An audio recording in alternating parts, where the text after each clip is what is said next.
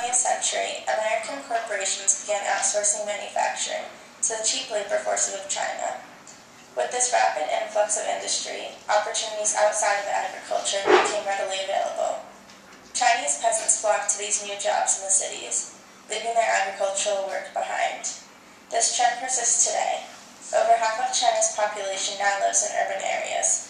With prospects of wages 3 times as high in a city, agriculture has become a trade for the elderly, instead of China's newly educated youth.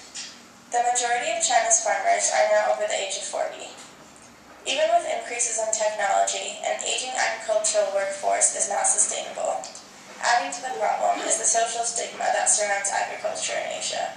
In Chinese culture, white skin is desired, as having tan skin shows that you are not wealthy. Although this problem is seldom acknowledged by the Chinese people, the government has begun to take action to incentivize farming as a profession, through covering housing costs and pension, as well as subsidizing seeds and fertilizer. For the past 3 weeks, we have been working on Eat an Organic Farm in Yunnan village.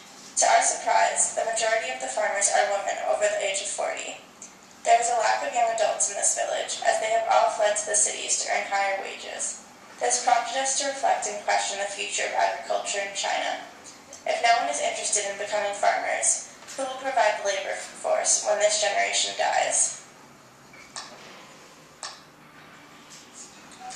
Traditionally, farming was an expected profession for many Chinese people. A lot of people lacked the necessary education to pursue another career. As this farmer said, farming was the only option for me. I went to school for 2 years and barely learned to write my name. In recent years, however, this has changed. Children are leaving rural villages after primary school to receive secondary and eventually university-level education, in hopes of getting high-paying jobs in the city. Despite being farmers themselves, no one wants their child to become a farmer. The farmers, however, are not concerned about the future of agriculture. Many believe that improved technology will reduce the need for farmers, or that labor can be provided by failed students.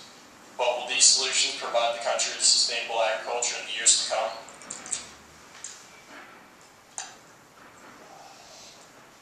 Although farming has been very prevalent in the history and culture of China, there is no longer much respect for the profession that allows the country and much of the world to live. Both children at the local school and boarding schools in the cities have high hopes for their futures, to leave rural China and get a high-paying job in the city.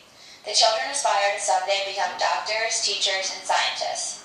Despite a family history of farming, when the children were asked if they had ever considered farming as a profession, they laughed. How can this negative perception of farming be reversed? In light of China's continuing population boom, feeding the nation is going to be more of a struggle as the agricultural labor force diminishes. It may create a greater need for unsustainable industrial agricultural systems, which are large contributors to global health and environmental crisis. This problem is not limited to China. It is a global issue that has the potential to have a drastic impact on worldwide agricultural systems. The number of farmers in the United States has been decreasing since the Industrial Revolution of the mid-19th century, when people began to move away from the agrarian lifestyle in favor of city life. Today, only 0.7% of the American labor force is involved in food production, and 40% of farmers are aged 55 or older. We need to bring the agrarian lifestyle back into the conscience of American society. At a minimum, increased acknowledgement of the problem, better financial compensation for farmers, and a higher respect for the profession will be necessary to combat this growing issue. One way to further this goal is to integrate farming into the public education curriculum, so that future generations are more likely to consider agriculture as a profession. Another potential educational initiative is public ad campaigns to encourage farming. Additionally, shifting subsidies away from large corporate farms and towards small independent farmers will help farming become a more financially viable occupation. By taking part in our food production, we can ensure its sustainability.